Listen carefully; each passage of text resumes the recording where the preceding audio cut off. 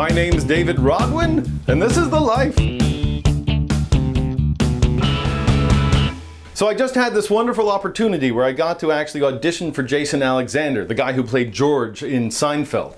And I was really nervous because I've only had 2 auditions in the last 10 years, and more than that, for this audition, he was directing a new musical based on the old 1966 comedy album, When You're in Love, the Whole World's Jewish. For this audition, not only did I have to sing, not only did I have to act, but I also had to tell a joke. And when I was in college, I tried telling jokes sometimes, and I failed so horribly that friends of mine, Jeff Glass, actually had a running joke about how I couldn't tell a joke. So I decided to tell a joke that Jeremy Rabb used to tell when I was in the Tiger Tones to keep up the levity amongst the audience in between songs.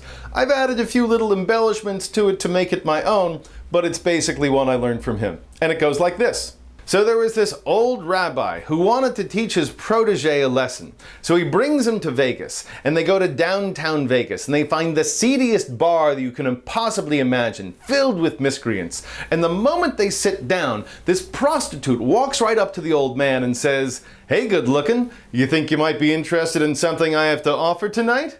And the rabbi looks at her and says, "Maybe." And the protege grabs on his sleeve and says, Rabbi, this is not the proper place for us. We should really leave." And the rabbi says, "Wait a while. Just watch and listen and maybe you'll learn something." So the rabbi asks the prostitute, "So, what do you have to offer?" And the prostitute says, "Tonight, just for you, a special deal. For $200, I will do anything you want, anything in the world. But there's one catch.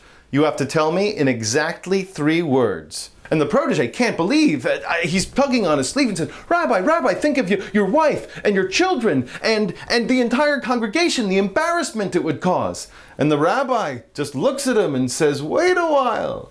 Just watch and listen and maybe you'll learn something." So the rabbi turns back to the prostitute and says, "I like this offer. I'll take you up on it." And he takes out 2 crisp $100 bills from his wallet and he hands them to her.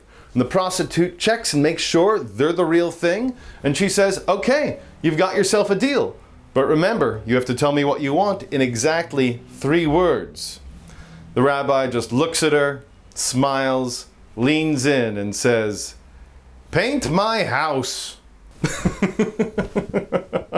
And I have to tell you, I made Jason Alexander crack up harder than I think I've made anyone laugh in my entire life. So that was satisfaction enough, especially since the next thing he said was, "You're fantastic, and you're completely wrong for every role in this show. Thanks for coming in." My name's David Rodwin, and this is The Life. Now that's what I call one crazy cool tree. I have no idea why it grew that way, but I kind of love it.